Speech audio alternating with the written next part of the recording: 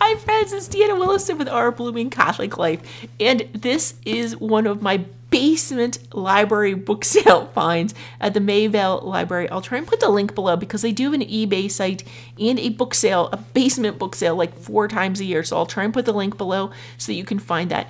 If you're looking for this book though, hope there's other copies because I grabbed it, but I'm sure it's in other bookstores and websites.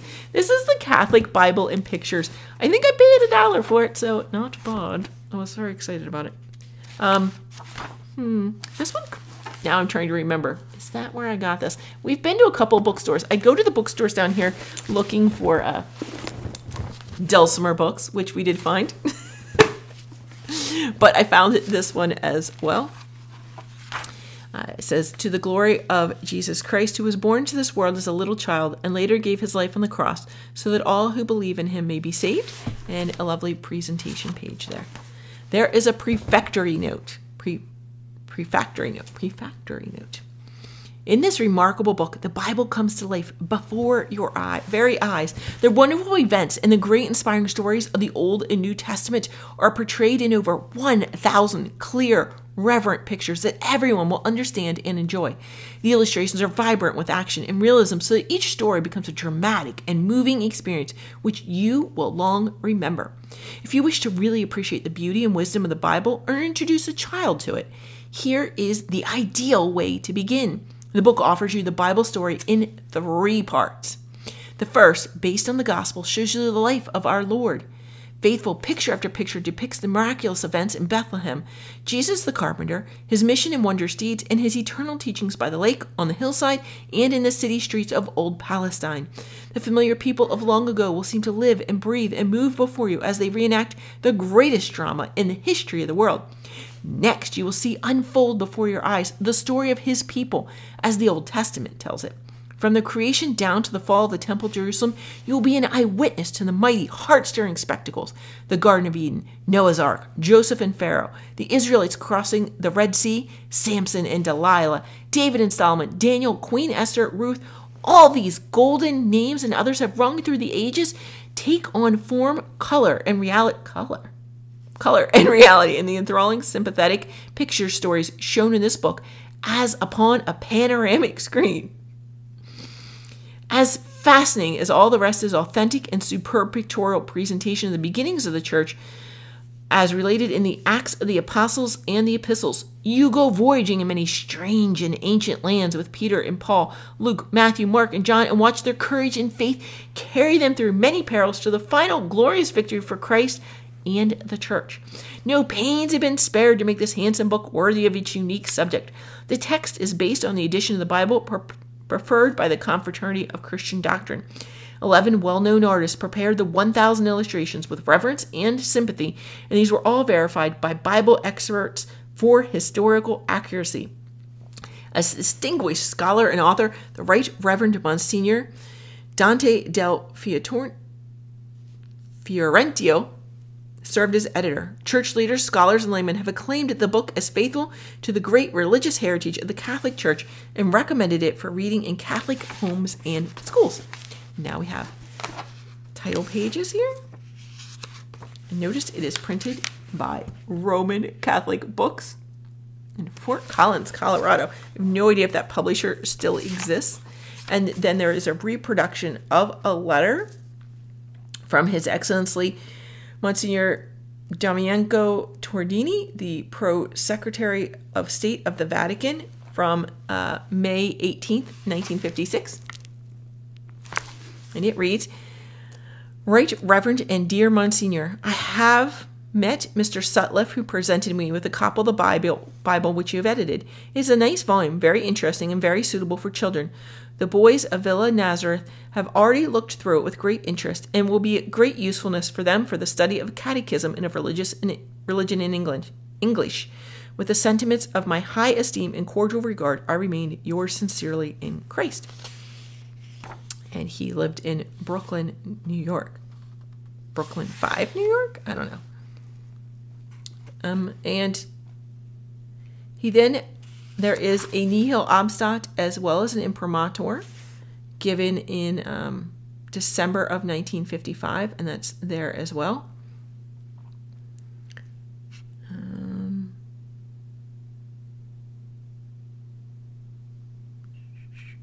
It does give you several reasons why this is good. It does tell you you've been taught perhaps to read the Bible from cover to cover, and that can be a little bit confusing because that's how you do a regular book, right? But the Bible doesn't lend itself easily to that method.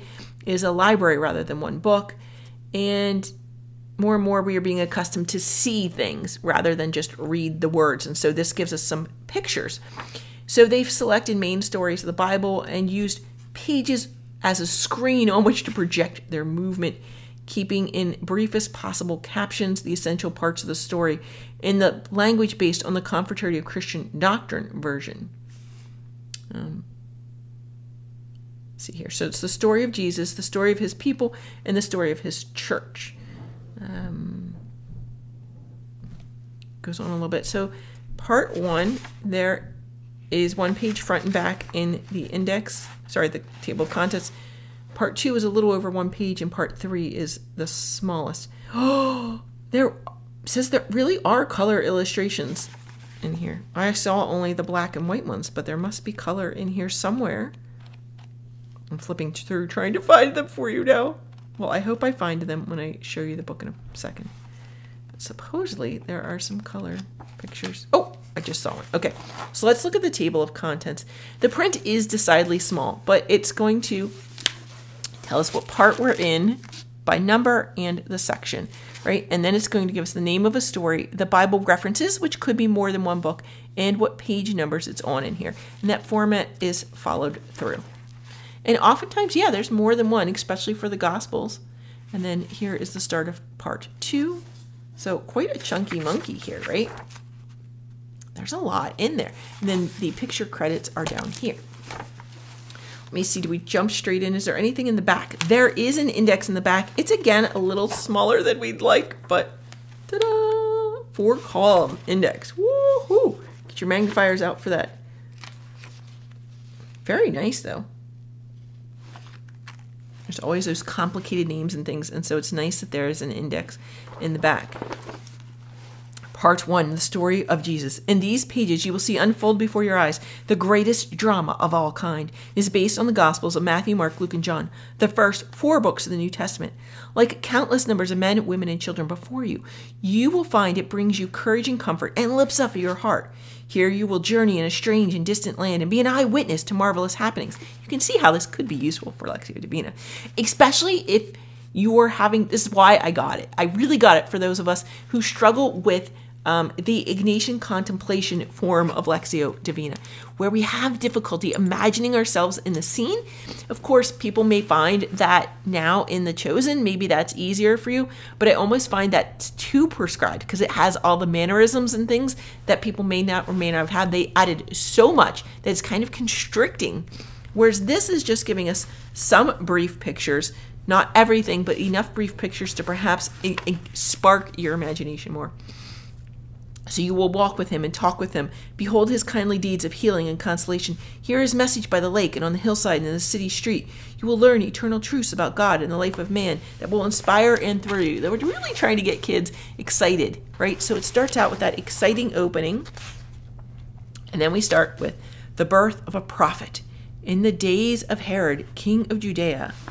And it gives you numbers for each picture. And that's probably helpful for the picture credits. But you can kind of see things going on. Oh, here's the angel appearing to Zechariah. They are really engaging without giving away too much at all. Oh, look at him. Is that little John the Baptist? And the child grew and was in the deserts. Yeah, that's not something you see often. Very nice. Tidings for Mary. Now there is a little bit more written out here. Not everything is a picture. But look at these lovely little ends. When they have to have more text or feel it really necessary, there is more. What do you think? I thought that was a darker page. Now, I know I did see something in color that was towards the front here. Oh, that's funny. Somebody's little note paper, but there's no note on it. I guess they were reading The Wise Men Seek the Child. See again. Oh, wait, I can see shiny, so that's probably the color photo. This is, Jesus calls his first disciples, but the picture, oh, so there's a section of color photos. Starting on it's inserted into page 26. It's between pages 26 and 27. There's a small section of color photos, and it has it's a full-size picture. Whatever it is going to be a full-size picture. It's going to have a little caption, and then it's going to say, with an open bracket but no closed bracket, what page it's on. So here is, Jesus worked with Joseph as a carpenter and advanced in wisdom and grace before God and men. And so you do have a full color photo. Look how blonde little baby Jesus is. Anyway, it does give you the page number. See, some things kind of might have been better without the color. But his parents both had dark hair, so very interesting how pale that boy is. Very odd. Oh. Well, that's interesting. Because between these two, his hair gets dark between these two pages. I don't know. But it would open a conversation with kids where you can talk about things like how people get depicted over time. In the many depictions of Christ, I think he stays... Oh, no. He is blonde or light brown hair or dark hair. And so it changes throughout. But we can talk about how different people interpret Jesus into their culture through art. And we can talk about how art is different that way. And it's not perfect, but it is going to open that discussion because kids are bound to see different images of Christ or Mary appearing in different forms. Different colorings, really, but taking on the characteristics of different people from around the world. Okay, so lots of great pictures. Ooh, the soldiers bribed. I'm on page 153. Some of the guard reported to the chief priests all that had happened that night in the tomb. There had been a great earthquake, they said, and an angel of the Lord came down from heaven and, drawing near, rolled back the stone and sat upon it. His countenance was like lightning, and his raiment like snow, and for fear of him the guards were terrified and became like dead men. The chief priests assembled with the elders and consulted together. They gave much money to the soldiers, telling them, "Say, his disciples came at night and stole him while we were sleeping. And if the governor hears of this, we will persuade him and keep you out of trouble." The soldiers took the money and did as they were told. And so you can see those panels there. Again, such beautiful artwork, right? It does draw you into the pictures. Let's get something from the last. Simon the Sorcerer and Philip and the Ethiopian. And so we have some more artwork here to look at.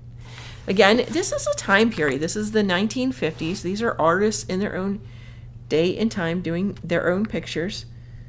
And they really are. They aren't childish at all. These are real pictures into Europe.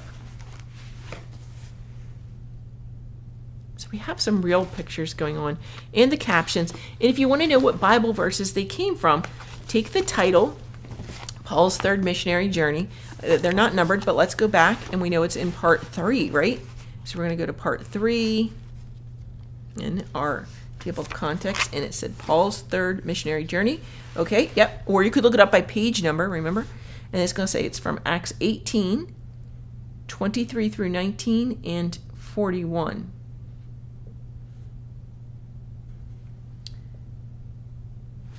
Okay, what I'm processing here is, I think it says, because it has Acts 18, 23 through 19, 41. So I don't think those are all chapter numbers.